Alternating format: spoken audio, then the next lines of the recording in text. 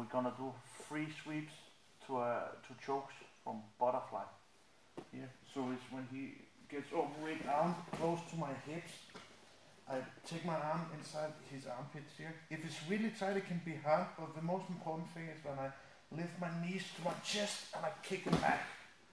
Right here, shoot in an overhook. I catch the wrist, I fall to my side, and I sweep. From here, I go up, I sprawl the arm down, I stick my hand through, and I couple my arms.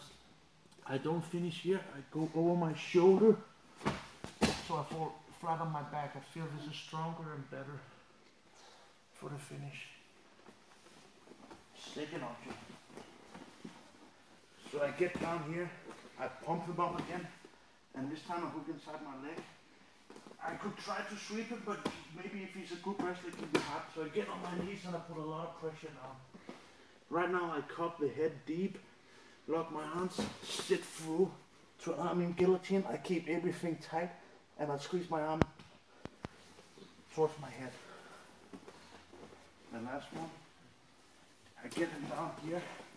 I cup his arm, I just hold it close. I don't want him to post.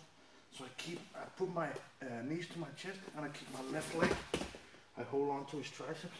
I swallow my legs back, cup up the Darce, and I roll over again for the finish.